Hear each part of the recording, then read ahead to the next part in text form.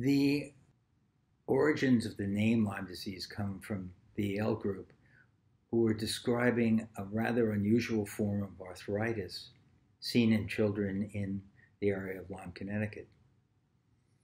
The early descriptions really emphasized the rheumatologic aspects, the arthritis of Lyme disease.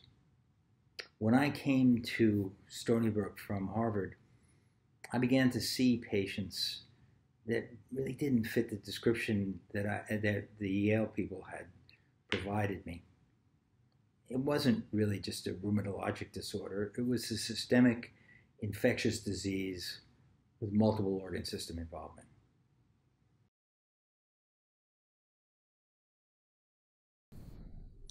Well, the test for Lyme disease is basically looking at your immune response to the bacteria that causes Lyme disease.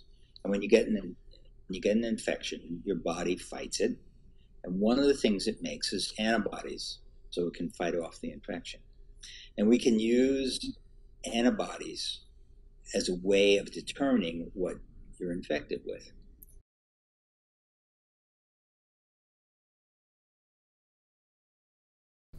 Well, if in many diseases we do that. If the bacteria grows well, say some of the things that cause urinary tract infections or skin infections like staph, those bacteria grow really well in the laboratory. The Lyme disease bacteria is very hard to grow. Most clinical laboratories can't grow it, and even in research laboratories, it takes weeks before you get a positive culture. And the culture yields, the percent of people that you know have the disease is only about 50 to 60%. So it's not a reliable test. Looking for the DNA is also difficult because you'd have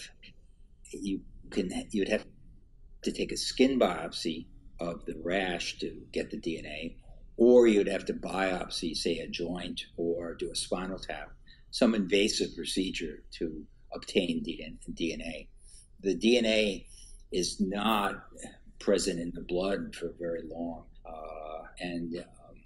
so it's hard to get an easily accessible tissue. That's why both of those. So that's why we're using indirect methods. The indirect method that we most commonly use is looking for antibodies.